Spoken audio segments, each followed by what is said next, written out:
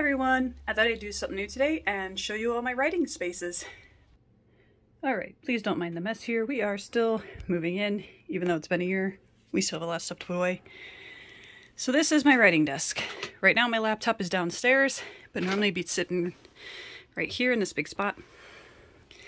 I do not have a comfortable chair yet. This is what I have, a folding chair with pillows. I've also got my drawing tablet here. And nice little fan because this is a 100-year-old house and it gets hot in the second story. My pens, my mini collection of post-it notes. Some of my books I've got published, some of the other ones are not there. Decorations and stuff. Lots of world notes there. Some of them are downstairs because I was sitting down there and writing. My hoard of notebooks that need to have homes. World map. Projects and stuff. It's nice up here, except there's not really a window.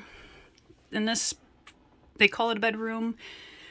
It's nice and big, but it just doesn't have a window.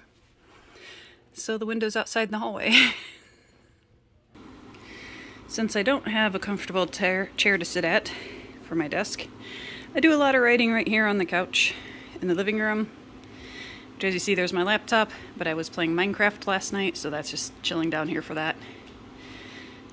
This is Harbinger.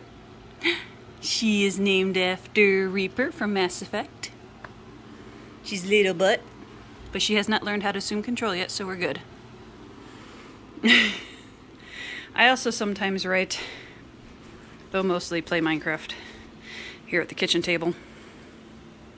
My husband's computer's also here. My son will bring his down and sit here too. And now, for the place that I've been sitting at most of the time this summer, the backyard. Since it is summer, I've been doing a lot of writing, sitting in one of these two chairs, depending on where the sun is, because I do not like getting burned. This is the back porch. I do a lot of writing here. I've also got a lot of plants here.